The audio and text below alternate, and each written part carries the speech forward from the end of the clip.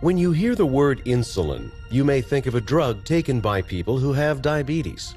While this is true, what you may not know is that insulin is one of the many hormones created in the human body.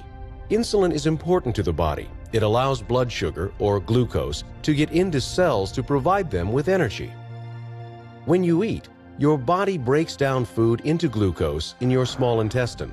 This is your body's source of energy for everything it does, from working and thinking to exercising and healing. Glucose travels through your bloodstream looking for individual cells that need energy.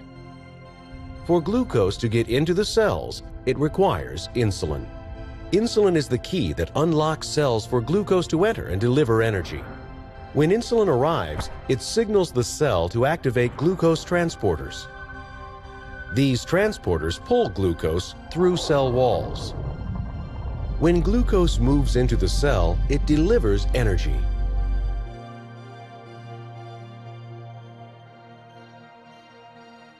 Insulin is normally produced in the pancreas by specialized cells called beta cells.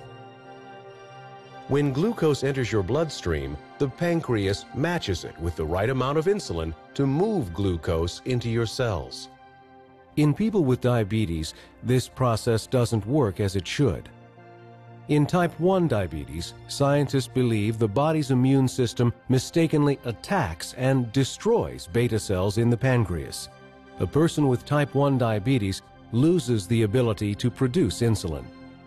In type 2 diabetes, the pancreas is not producing enough insulin to meet the body's needs. Over time, the amount of insulin typically becomes less and less.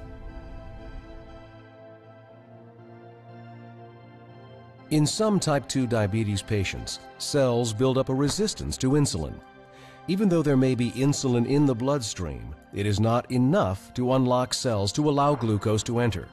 As a result, it takes more insulin to find the right key to unlock the cell for glucose. This makes it more difficult for cells to get the energy they need. When glucose can't get into cells, either because there isn't enough insulin or because the body is resisting it, glucose begins to build up in the bloodstream. As a result, all that energy is wasted. It does not get to cells where it is needed. Without glucose in your cells, they lack the energy they require to keep your body working. To keep glucose from building up in the bloodstream, an external supply of insulin may be needed.